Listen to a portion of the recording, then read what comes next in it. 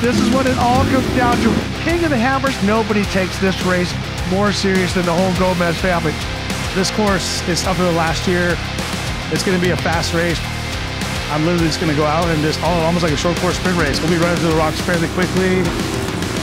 So it's just going to be down to who did their homework, who has the best equipment, and it's going to come down to that for sure. 10 years ago, King Sharks told me, hey guys, I like your guys' style, believe in you guys, but the only race that counts King of the Hammers, and this is just an amazing partnership. Raul Gomez at the moment is looking likely to be retaining his crown here in Hammertown. So much respect for Raul Gomez and that vehicle. I was working all year to be back-to-back champion, and King did an amazing job.